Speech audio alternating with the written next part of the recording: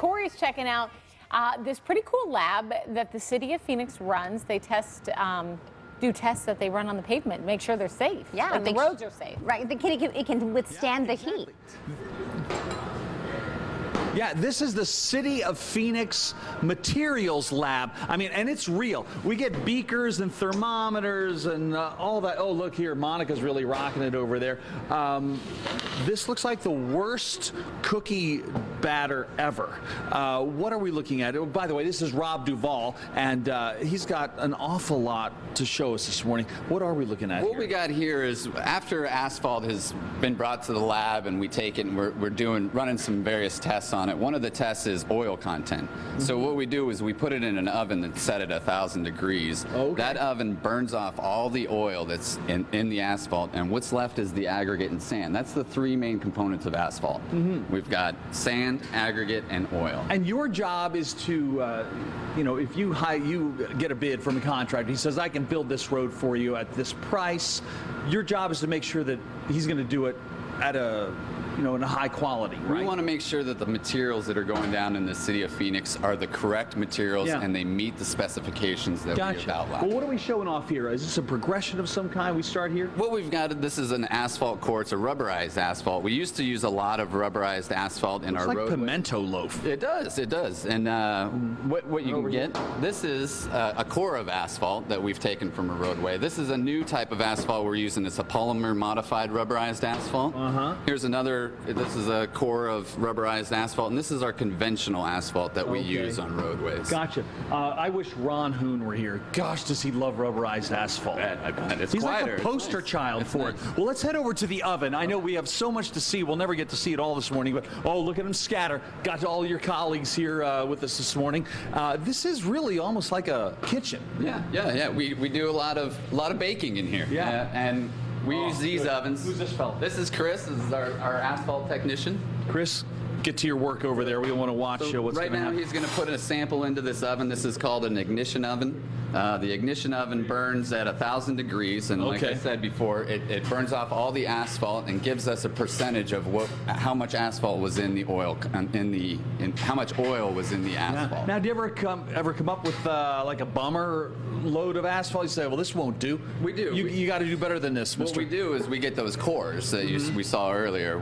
They go out and they re-core, and we retest to make sure that maybe there was an error. If there was an error, then we can double check. Gotcha. So and like a cooking show, show us the results. Done, we take the sample out, we allow it to cool, and what's left over, like I said, is just the aggregate and the sand. And we do calculations on it. We take this and it runs through a nest of sieves, and we separate the aggregate by sizes. So then we can do calculations on it to make sure the properties are exactly how they should be. Andrea, Celeste, we're just down the street.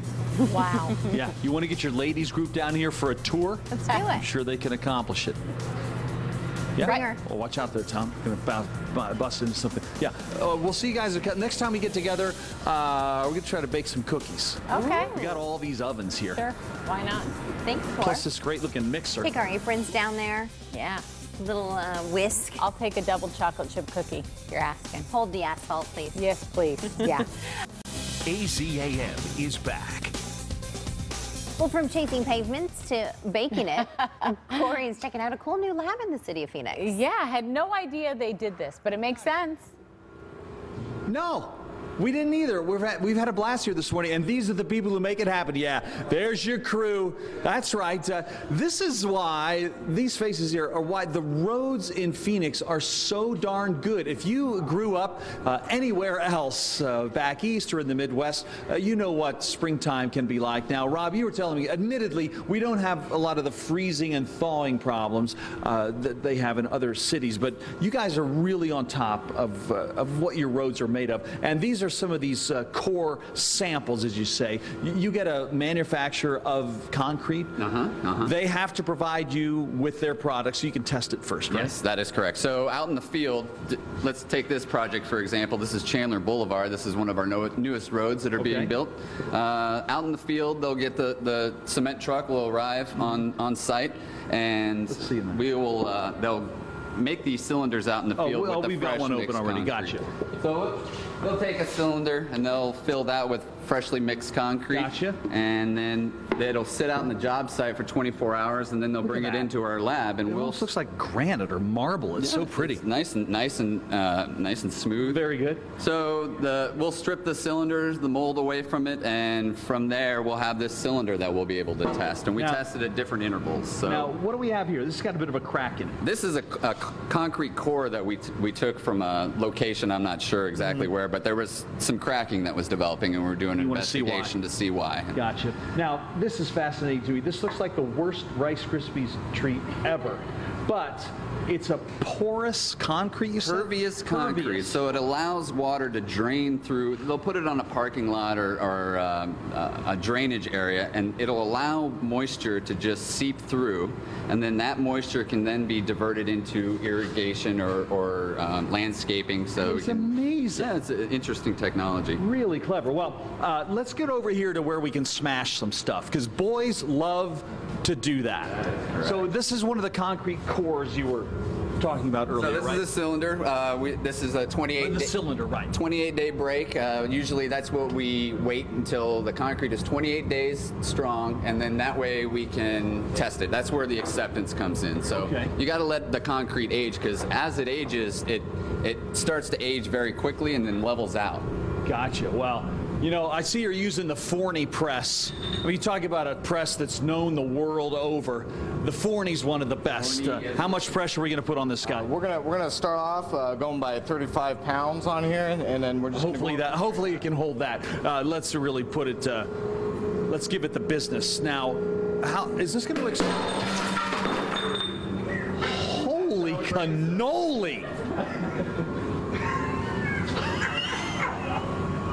Wow. That was good. That was planned, right? Yes, that was planned.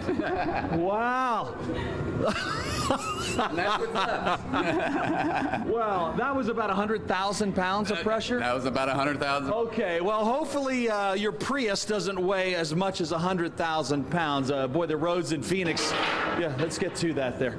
All right. Your Phoenix roads are always going to be reliable. Rob, thanks so much for sharing your crew with us. Thanks, everybody. Holy cow. I'm glad the camera wasn't on me.